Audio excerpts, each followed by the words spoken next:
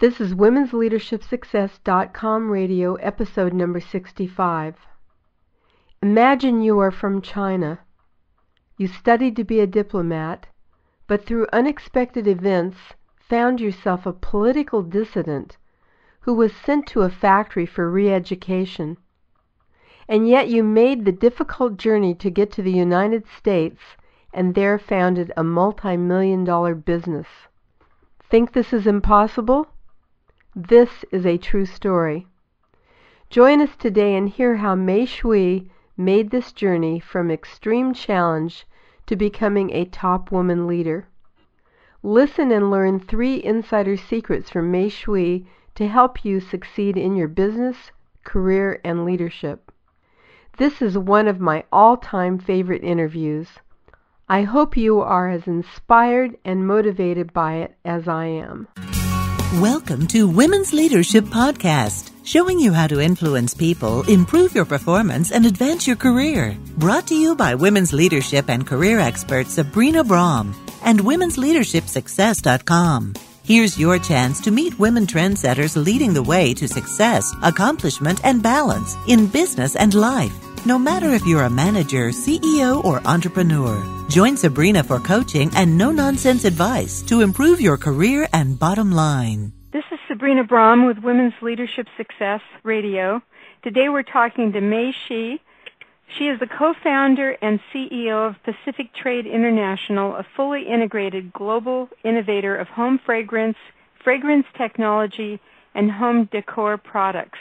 Her brands include the Chesapeake Bay candle, synonymous with stylish design and unique nature-inspired fragrances.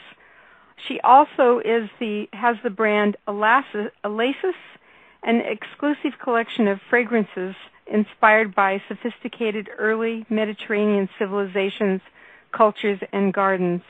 Welcome, Mei Xu. Thank you, Sabrina, for inviting me back. You're welcome, and I feel like I didn't do justice to Oasis. Can you tell us just a little bit about that before we go on to the questions?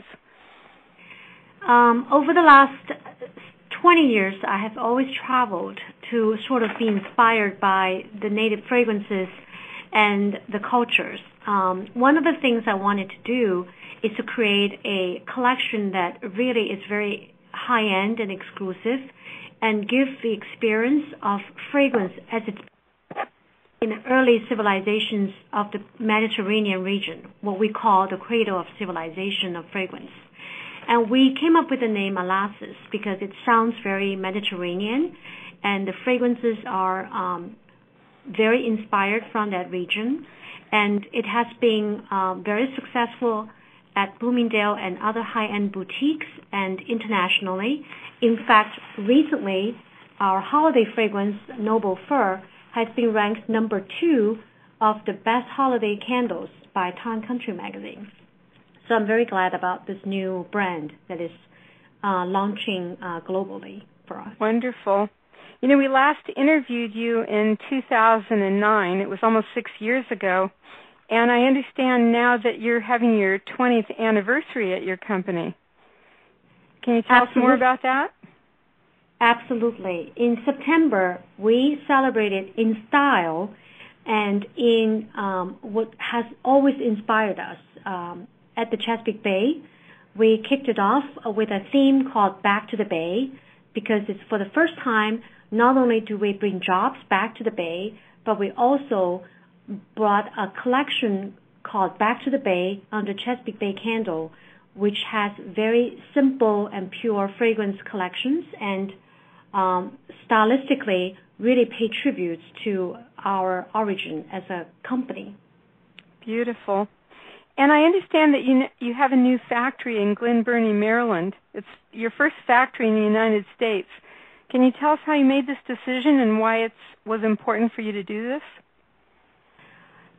That was a very good question. I'm still thinking back about that particular journey. To me, everything is a journey, and this journey back to United States was not an easy one, literally and financially and emotionally, because Maryland is not a particular state that welcomes those jobs. I think that they will be very happy if it's a cyber security job or it's a job that produces high-tech biological medical equipment. When we want to bring jobs and build a factory of candles, we went into a lot of hurdles. The reason we want it back is threefold. Number one, in 2007 and 2008, just as the United States and the rest of the world entered into economic crisis, the product that we were making out of Asia is actually getting a huge cost increase thanks to 2 decades of growth in Asia, particularly in China. Finally, the labor cost is catching up with the living standard, and you see double-digit growth in labor costs every year in China. Even though we were producing in Vietnam, China sneeze and the rest of the countries around them will get a big cold. So when China had double-digit salary increase, the rest of the countries around them, labor-wise, all increases even more because they're relatively smaller countries.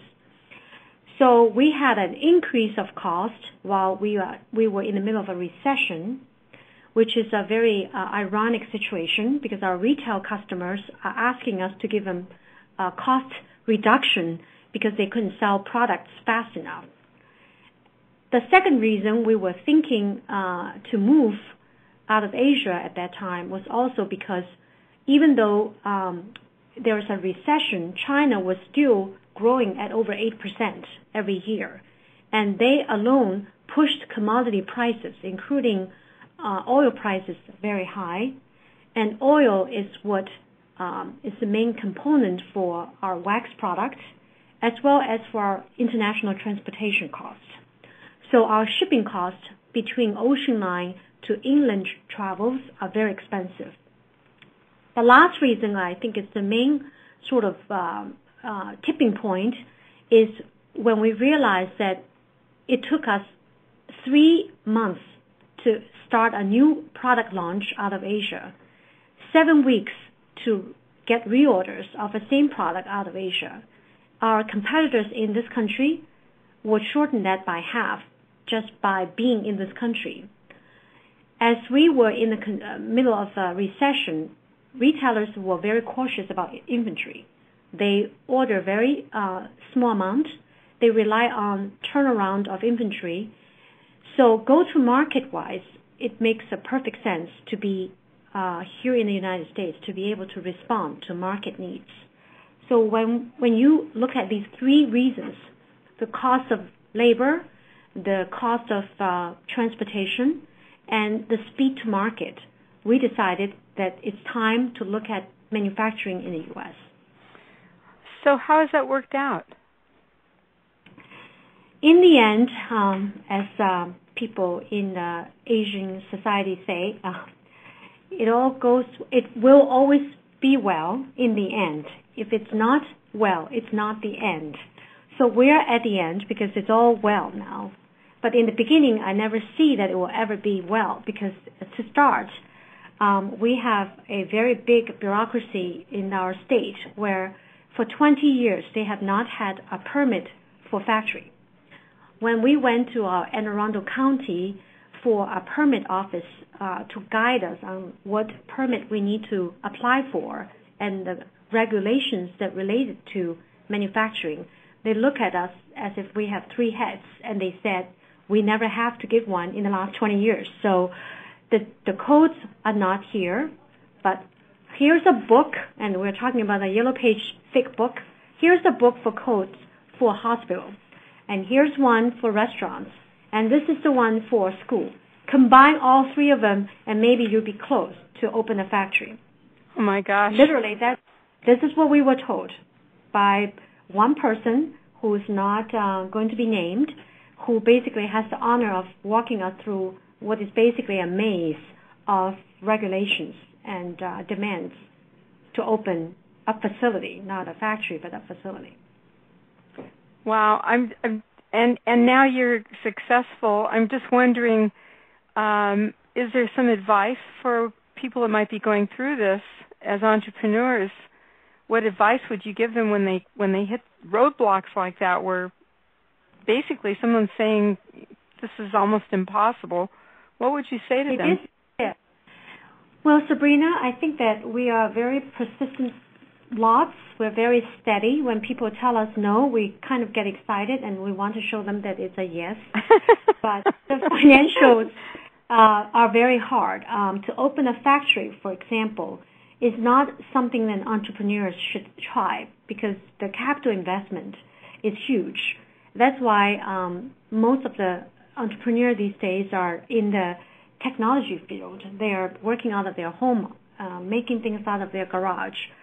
By the time they make it to the factory, some of them outsource that, right? So there are a lot of candle manufacturing OEM companies that makes candles that you and I would know in a beautiful store, decorated well, and at a very high price. Why? Because they're not made by the people that design them and make them with the fragrances. So for the entrepreneurs, I think that they need to look at opportunities where things are a little bit less complicated. They should really find their niche where they can execute, where they have control of the end result and end pricing, so that they don't have to rely on all these regulatory, hurdles.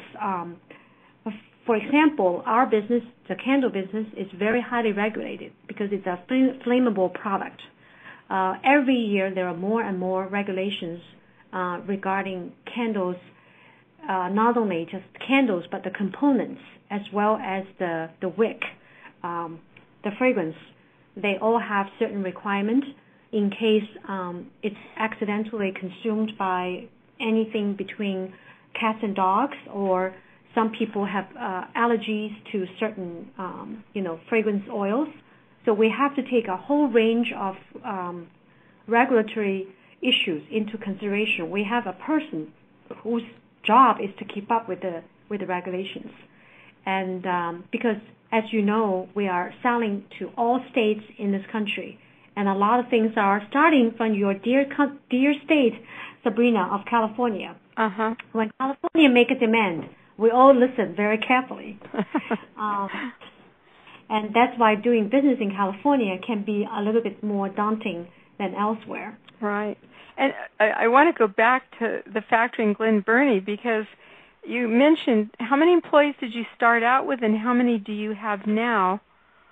And I want to first of all, Sabrina, mention to you that the reason why we finally make the decision and a map to come back on the three reasons is that we also have a solution of using a highly automated machine. We have been very heavily making products by hand because we can, using the Asian labor force. But our product has shifted from mainly handmade products to potentially fillable by machines. We're talking about the difference of novelty or pillar candles to glass-filled candles, where you see many, many products are made by this country, right? Mm-hmm. So when we make those shift of our categories, it's possible to look at automation. And automation is what makes our product compatible in this marketplace. So the math of having the number of people working to produce the same amount of product, it's not the same as those in Asia. The machine we eventually purchase is very effective. So we're able now to make close to 800,000 candles a month with only 100 people, sometimes less. Wow. On 2 shifts, not even 3 shifts. And because we are very good at timing when a shift starts, we stagger our team. So when we pour candles, we may not have the entire team. We just have the mixing team and quality control team start. And then, 7:30, the rest of the team come, because then the candle travel down the assembly line is cooled off enough to start packaging, labeling, all these final processes. So we really crafted our process to very efficient management of resources that is important in our business. So that's how many people we have. We started with about 15 people. about 15 to 20, I would say 5 or more in the front end, managing the information technology, POs, calling trucks to pick up, that kind of thing. Now we have close to 80 in the factory, and then back end, which is the office, is about 15 to 20 people. Wow. And you mentioned you've come full circle. Can you talk about that a little bit? Well, Sabrina, when I came here, I was going to be a student focusing on diplomacy, working. My dream job would have been working for the World Bank to help poor countries when they receive funds from the bank to help the population understand what the investment means to them, and also for the bank to understand from anthropology perspective how the fund can be better utilized by each country. Sometimes the bank make very arrogant mistakes thinking that people all over the world want exactly the same thing. But as you and I know, every culture has values on different things, and we need to listen to them and let them make certain decisions as well. That was my thing about being ambassador of culture and an ambassador for poor countries who has needs beyond rich country can understand. We're not in any position to enforce how the money should be spent, in my opinion, just because we think that we know better. I think we need to be understanding more before we decide. But that didn't happen because we were in a Kuwait war. We were fighting against Iraq in Kuwait, and United States did not make its funding available to the World Bank. And as a result of that, I was not hired that year. I graduated with a master's degree. So I went out on my own to look for a job, and the job was not my favorite thing in New York. I decided after many days of window shopping at Bloomingdale to do something with my sort of creative side, which is design and home. So I quit my job in 1994 and started a business with my then husband, David, in the basement of our home. And it happened to be an overnight hit, I would say. I still cannot believe how successful we were right away. And we started the product manufacturing in China because at that time in the 90s, China was on fire in terms of foreign trade. For the first time, they were utilizing their labor force and the creativity, but also the hunger of all the people in China into something. I mean, it's a miracle. We call it the factory of the world for a good reason. They manufacture everything that we use in our home, and they were hungry, and they were going out of their way to make it happen. So we were riding on a very high wave. And then came the reality that, China finally, after 30 years of growth from the 80s all the way to 2000 and 2010, their rising, middle class is demanding more salary, demanding better living conditions, demanding better environment. And they realize a lot of their economy has been depending on very heavily labor-driven polluting industry, and they sort of want to shut those down. And so that is where Vietnam came, and that's where India came, and a lot of other countries picked up the businesses. Pakistan, all these other Asian countries picked up the pieces. And that's where we moved our factory to Vietnam because of that. But as we were talking about the economic recession in 2008 and 2009, we recognized that, to really make a fundamental change to our business model, we have to focus on our quality, on our brand, and on our service to our customers. And those three things really called out for a destination that is closer to our headquarters, that we can synergize our creativity here in Rockville and our sales team to better understand the demand of production, better utilize our production, and really make much better product in the end. And now you're actually exporting back to China, is that correct?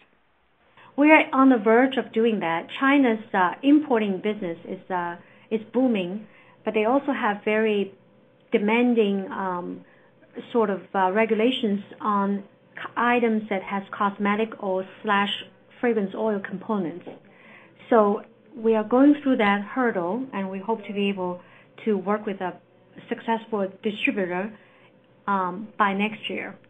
But we are in Korea, we are in Europe, we will be very soon in Dubai, and we have been requested information in Japan, which hopefully we will soon work with, and we are also exporting to Mexico and Canada. Wow, that's amazing.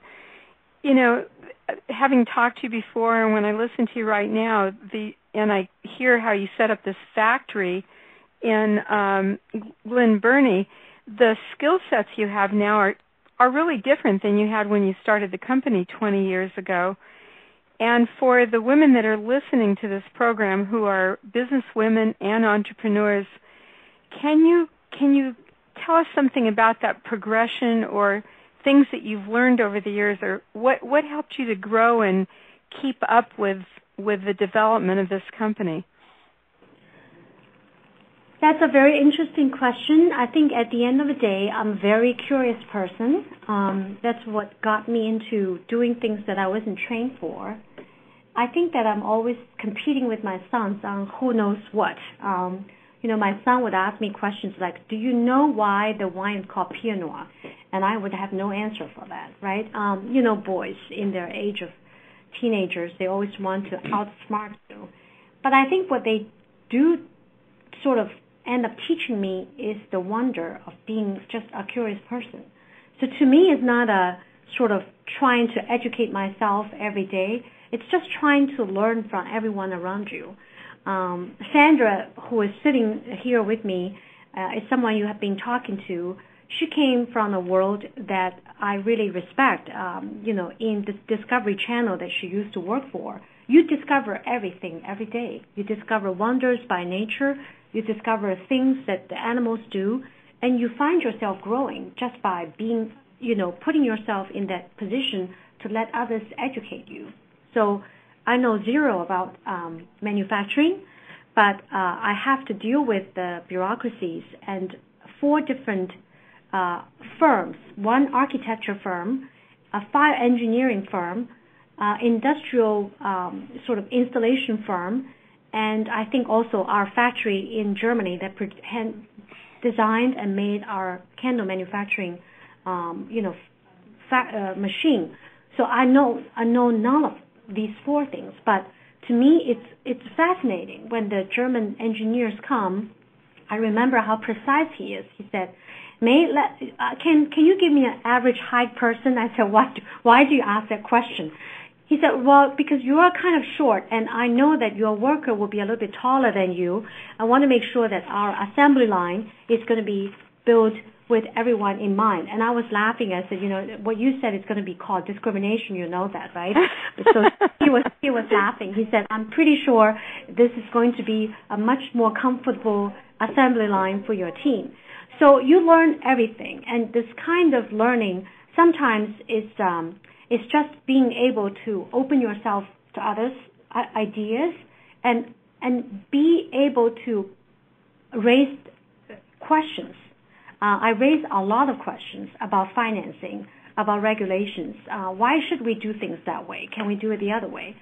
So I think that kind of curiosity and the ability to raise questions, even though it sounds ridiculous, sometimes in the middle of a lot of people, is what entrepreneurs need to do, because we are very different. Not many people can be an entrepreneur simply because they want to start a business. Entrepreneur can be a very lonely business. It can be a very daring business. It can also be a very sort of patient business. You don't really become successful as you want to be overnight. Sometimes just when you think you cannot possibly give this business more is the day that you become successful. And a lot of times, you need to be resourceful by asking people, that has been successful questions over and over.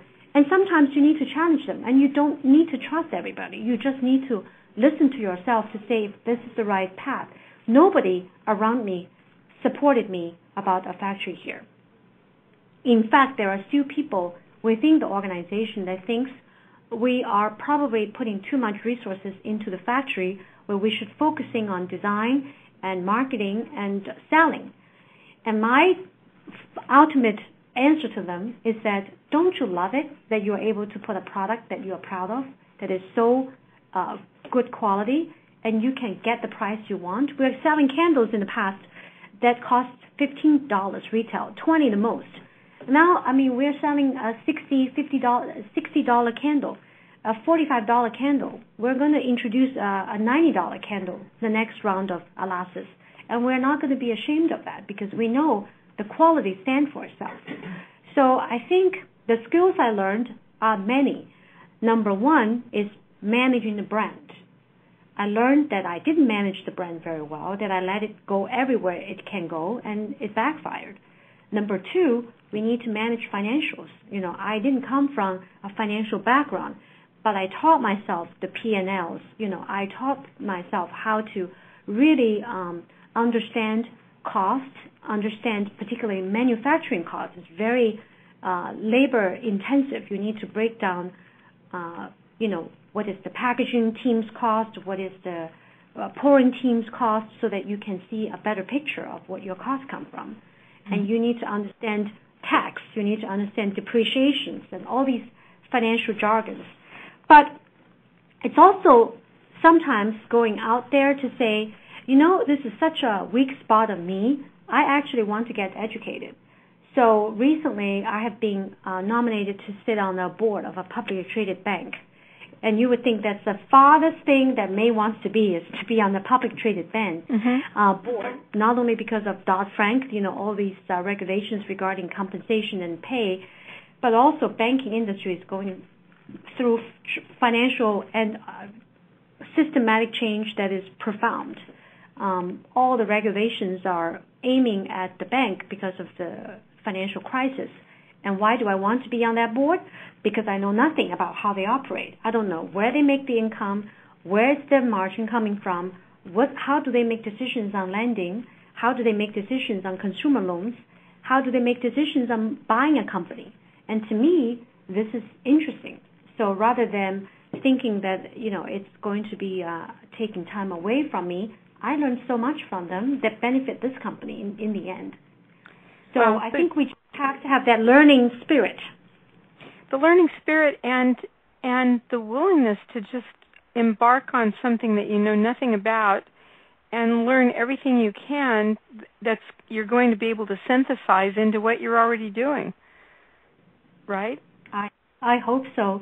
Recently I went to the New York Stock Exchange Directors Training, and there's just a maze of amount of information that really benefit everybody in business. It comes from how to improve your social media presence to how do you talk to investors, which is not different than talking to your constituents or your consumers. There's very fundamental principles that apply to a lot of things, and I think that it's a great experience for me to receive that kind of education.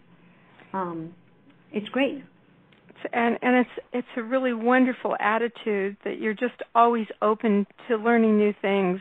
There's, just that humble willingness to learn something you don't know.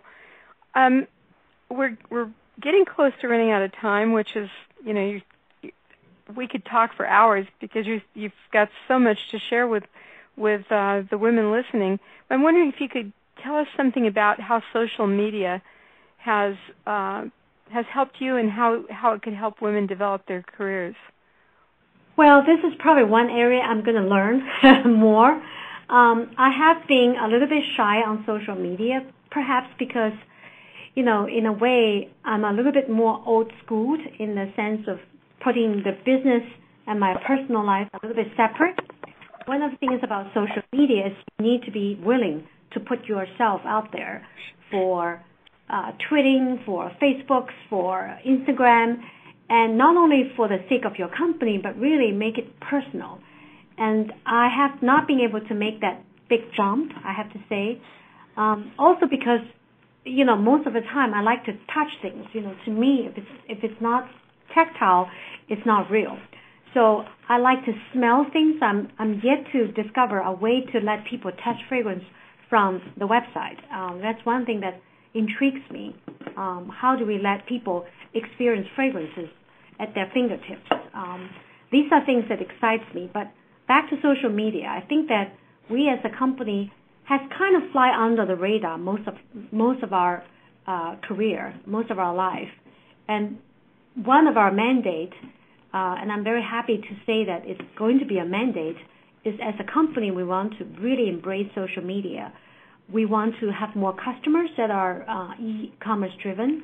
We want to really get to know our consumers better by conducting more online and in-depth consumer insight. And we want to really reward our loyal customers with, experiences that they couldn't buy elsewhere. So I think that as a forward-looking strategy, this is something that stay tuned, Sabrina. Two years later, maybe you'll see us everywhere on social media. Well, that's good. And also, when I buy your candles, and they're wonderful. And I normally don't like fragrances, but they're mild, they're pleasant, they're wonderful. And when you mentioned these new products, I thought, wow, I wish there was a way that I could smell them quickly. Exactly. So that would it be magic if I just mentioned the name and everybody listening could smell it? It would. It would be just great. It would be great. So what books and periodicals are you reading right now? Well, this is a very good question, but I have always been finding Financial Times to be one of the most interesting newspapers that I cannot still get rid of. I'm trying to stay paperless, and I like the old-fashioned way of reading the story. And then recently, a friend of mine introduced me a very good book. It's called Far from the Tree.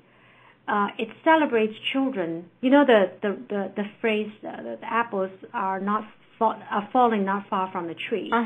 But this book is celebrating children that are born with certain needs. They're either deaf, or they're blind, or they're autistic.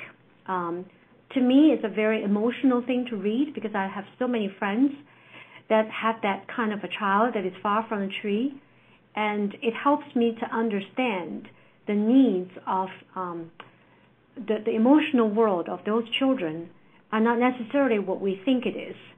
And the more we understand them, the more we will give them a life that is happy, that is not conforming to what we want, but to what they want. And because I'm working very closely with the Children's Hospital, and that's a book I want to recommend them also, and to see if we all can sort of get on the side of not to think what a kid that is far from a tree needs versus the parents that has one of those children need. It's a very interesting book.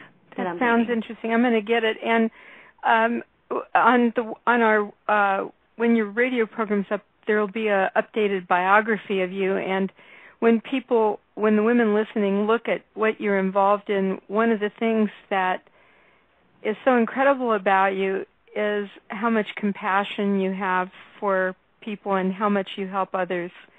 And that book is a sample of that.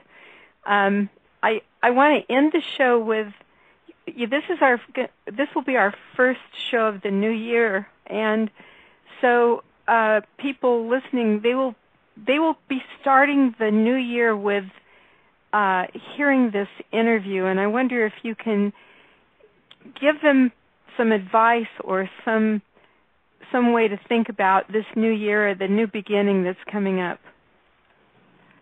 Thank you for putting us in the new year. I'm always very enchanted when the new year comes and everyone wants to make New Year's resolution. And I think that for women particularly, taking care of ourselves is one of the most important advice I want to give. Because we always say if we have a happy mother, we have a happy family.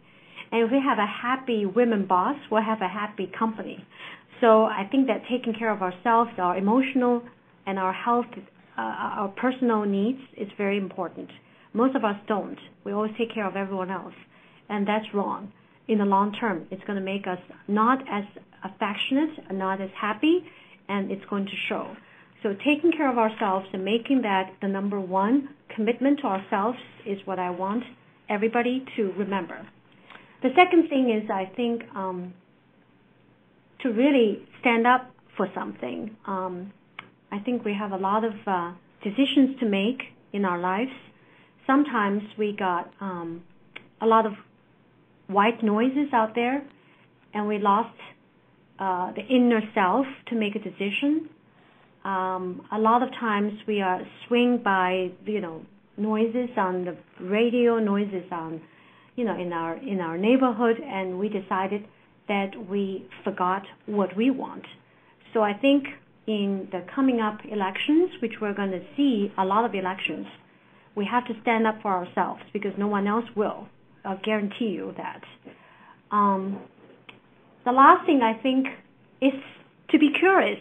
This has carried me that far, to have a very open heart and a very open mind, because between the mind and heart, there's not much we cannot accomplish.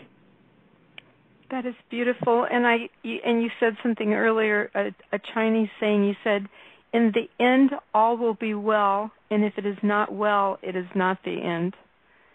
Exactly. And then to have one last quote from Buddha that really sort of give me a chill, thinking that it's connected to my work. I want to say for the new year, I want everyone to remember, a candle loses nothing by lighting up another. Oh, that is so beautiful. Could you say that one more time? A candle loses nothing by lighting up another. Beautiful. And what a beautiful way to start the new year, to have you share your wisdom and just who you are with all of us. So thank you so much for being part of our program. Thank you, Sabrina, for remembering us, and cheer on to all the listeners who want to be successful, strive every day to be successful, both as a mother, a wife, and just a single woman that is out there fighting for herself. So cheers to all of them. Thank you, and Happy New Year to you. Happy New Year. Bye. Wasn't that a great interview? Did this spark any new ideas for you as a leader or entrepreneur? Please share your discoveries and opinions with us. Go to www.womensleadershipsuccess.com and post your comments at the bottom of the show. And be sure to join our Women's Leadership Success group on Facebook and help us build an active community of women and men committed to helping each other succeed. Thanks for listening. Thank you for joining your host, Sabrina Braham, on another Women's Leadership Podcast. If you have questions or comments, you can email her at sabrina@sabrinabraham.com. Since 1989, Sabrina and her team have helped hundreds of women managers, business leaders, and entrepreneurs with valuable trainings, articles, books, and executive coaching. For additional tips, interviews, and free access to Great Leaders Today mini course, visit www.womensleadershipsuccess.com.